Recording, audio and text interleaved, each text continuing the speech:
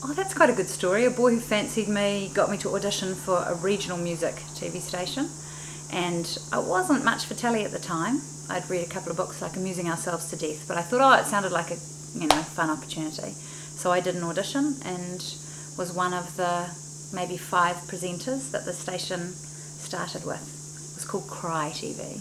I was on 5 nights a week. It became, I ditched waitressing part-time at uni for TV part-time at uni, and I had a blast really. I pre-recorded 1 show a week, which was an interview show, my favourite. We called it very originally the Late Monday Night Show or something, and we basically went out to breakfast with someone, I think. We did brunch on Saturdays and recorded whoever was coming to town, if it was Don McGlashan or Dave Dobbin or whoever we could get our hands on in Christchurch.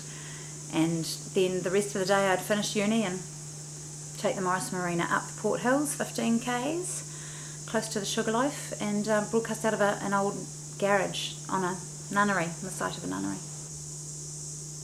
I was at art school at the time, and I was kind of grappling with the thought of being a painter in a studio on my own working, and was somehow like, oh, this just doesn't seem like me. I'm very social, very people oriented.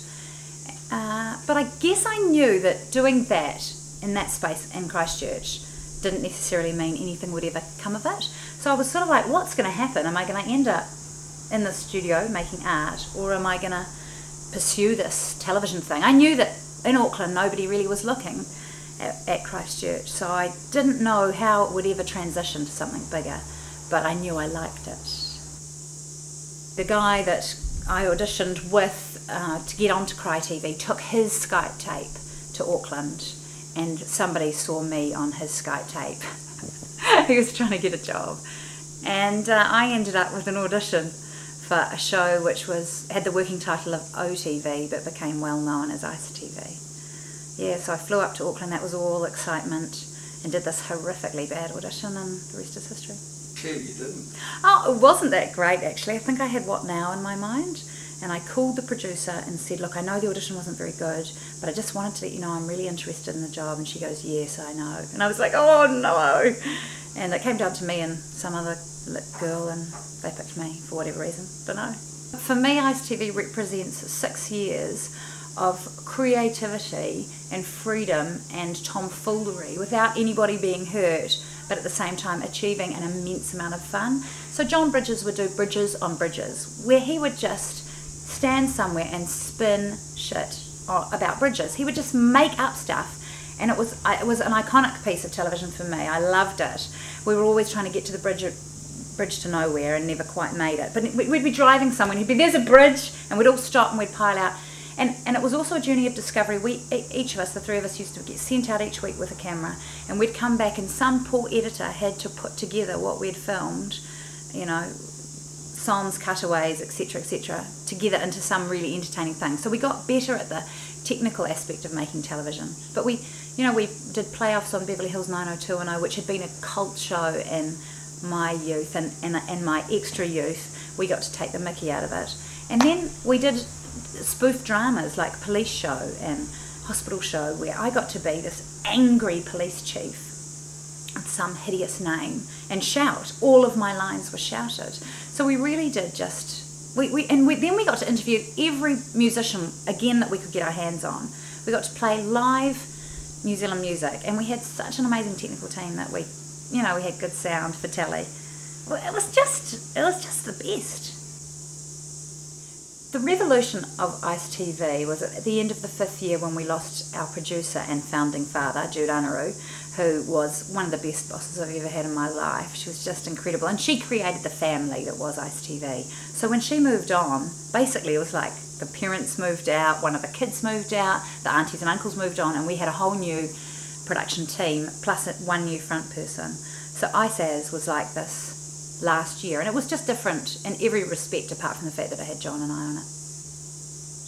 As Ice TV wound up, I basically got married in the last year of Ice TV, and travel.co.nz was the international travel show I'd been begging TV3 for 3 years.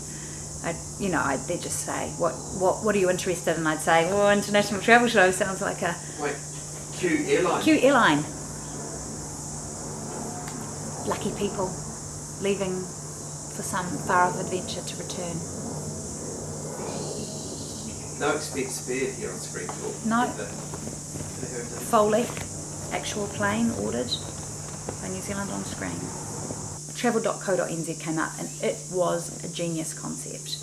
And I just got married, so my husband and I spent the first 2 years of our marriage travelling on the road 6 months of the year, working our butts off in amazing locations. One of the golden rules of travel shows is you can never complain about being on an international travel show, but the reality is you are at work, so the getting to and from locations was pretty rough. We flew really, really long flights. The worst ever was 80 hours with 12 hours in Sydney or something, stopover. But 80 hours of travel to get to a location, and we were shattered. So that there's nothing glamorous about the to and from, but when you're there, you are experiencing adventure, international stuff on fast forward, because you'd be there for a limited period of time. But you know, when you're on holiday, you wake up and you're like, oh, what should we do today? Or I've heard this is quite nice, and you have a leisurely breakfast. Well, there was none of that. It's up, makeup on, out the door at 6 to the cage diving with great white sharks. I'm not complaining. And then you're back into the next thing. So it's very much, you do a lot of experiences quickly.